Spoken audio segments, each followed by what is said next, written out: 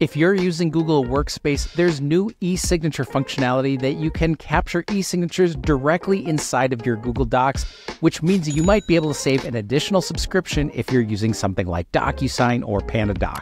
Hi, I'm Dan Lehman from AutomationHelpers.com, and we help companies like yours get automated with portals, apps, and integrations.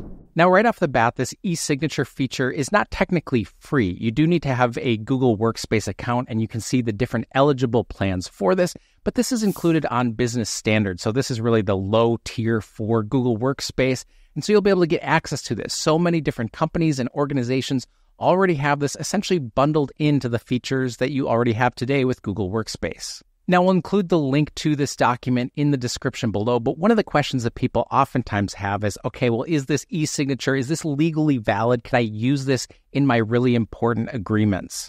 And so the nice part about this is you can see in their FAQ that these are legally binding eSignatures, that this is valid in the US and in the EU, and it's got some really nice audit log type features. And so the good news is you're not just injecting an image and scribbling on it and trying to inject that into a Google Doc. There were lots of weird workarounds that people were trying for many years, but this is actually a legally binding signature that you can utilize in your documents. So I'm inside of a Google Doc right now. This is just a free template that I pulled. This is perhaps an offer letter we want to be able to send out for employment. Now, you'd expect that we'd want to include different fields worth of information down at the bottom, both as we're sending this out and we're signing it on behalf of our company, as well as the actual person that we're extending this employment offer to. We want them to sign it as well. So I'm going to delete out some of these extra fields here, and we're going to go to Insert up at the top, and you'll see that there's this option for eSignature fields. This is going to open up this panel for eSignature. Now, you'll also be able to access this at any time if you go to Tools, and you'll see this area for eSignature. Now, if you don't have this available, again, make sure that this is on the Workspace plan that you're currently utilizing. Now, here you can see that we can insert fields for, it says Signer 1 by default. But if we click this, you can actually manage the different signers. Now here, I wouldn't actually be typing in someone's name for Signer 1 or Signer 2. This is going to more indicate how many different signers do we actually have. So for example, I might label signer number 1 as the manager, and then we'll add another signer. And this is where we're going to have an employee now be the person who's signer number 2. We'll go ahead and save this. And then we can easily toggle between these two, the manager and the employee. And we've got the different color coding here to make it visually easy to understand who's doing the signing.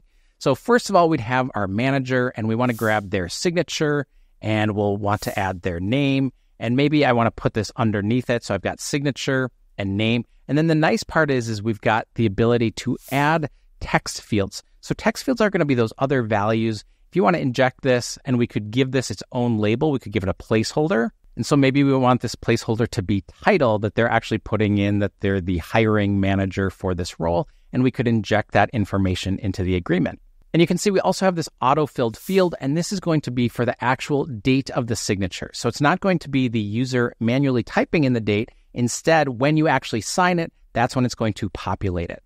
And we've got the employee information here as well, so let's toggle this over to our employee. And just to keep it simple here, we'll add their signature, and we'll enter and add the date signed. Now at any point we're able to send this for signature, we can click this button to say Request eSignature, and then now we can populate the information. So we're going to put in the email address of the manager, the email address of the employee we're sending this to, and we can include our own custom message that actually comes in with that notification to notify them to be able to sign that document.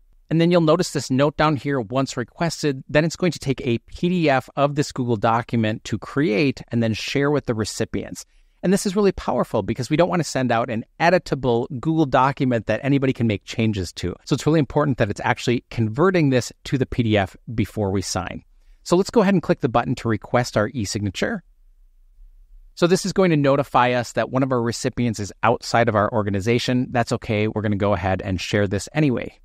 You'll see that it's now created that PDF document. And so we can click on this to be able to keep track of where this is currently at in the process. So this will look a little bit different than you're used to, because now when we have this PDF open, you can see that we have the buttons up here to sign, reject, and then view the details. This is going to be essentially that audit log. In this case, it's saying we've got 2 different people who are pending on this. And once we sign it, then it's going to have the actual information about when it was signed. Now, as far as I can tell, we can't actually manage the order in which the signatures are applied.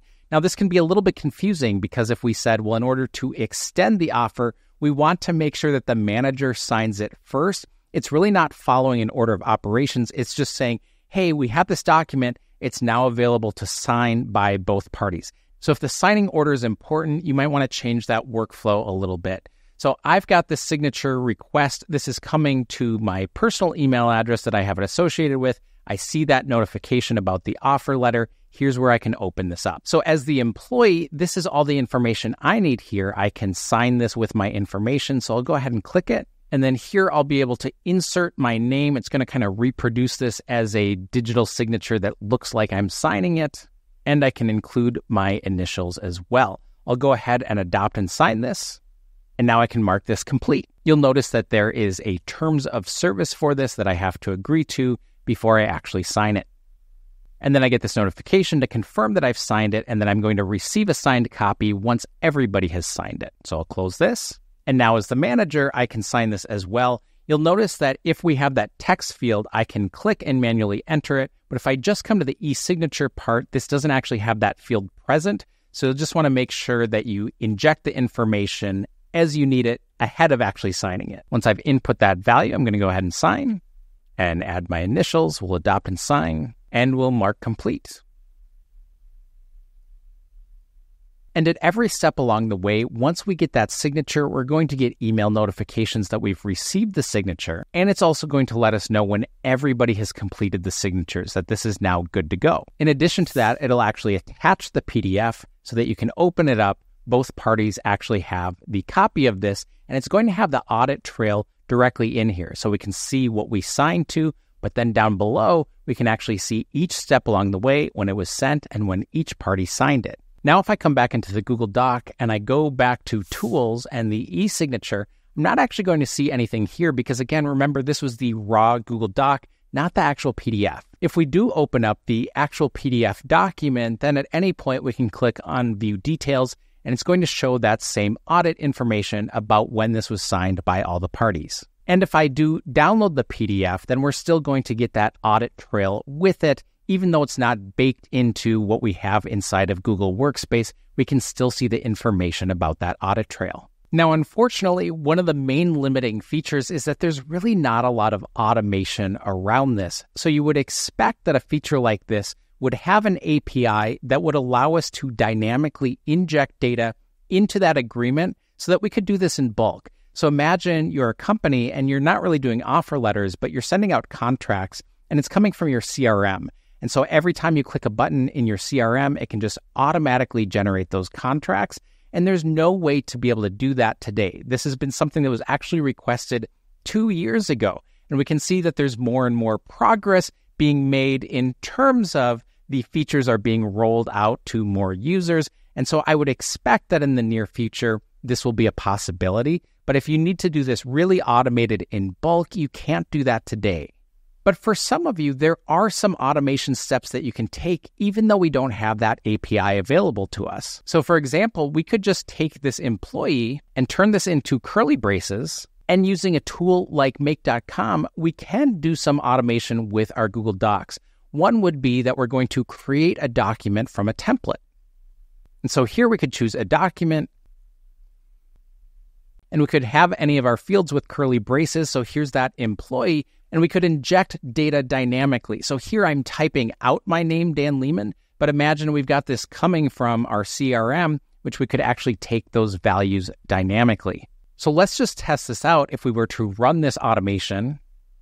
And when we open up our document, it's now injected the name Dan Lehman into this. So even though we'd still have to manually go into our tools and go to eSignature and request that eSignature, at least we can inject some of the data that we would need in the body of the document and do that automatically.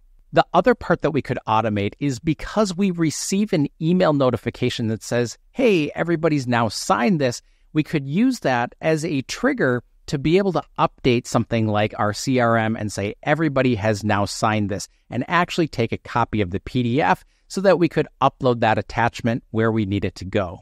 So overall, for many organizations, having eSignature capabilities baked into Google Workspace is going to be a huge win. However, if you need all of the automation capabilities behind it, it's not quite mature of a product compared to many of the other options out there. If you have any questions about your own automations, don't hesitate to reach out to our website at automationhelpers.com, where we're offering free 30-minute consultations.